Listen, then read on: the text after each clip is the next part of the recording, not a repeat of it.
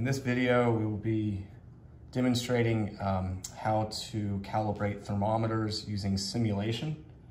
And we don't have a customer gauge for display. These are both simulators, but they can also measure as well. So we're gonna source with one and measure on the other.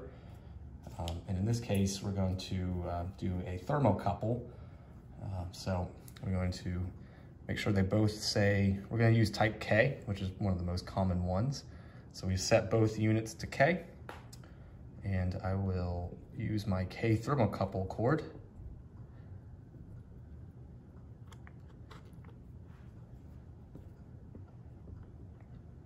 To input, and I'll set this one to source so that we are creating the thermocouple signal. And it reads on the other. This is what a customer gauge would be like if we were calibrating their unit, and adjust the values accordingly. So just showing the various test points we would do, maybe 100, 200, 300, things like that.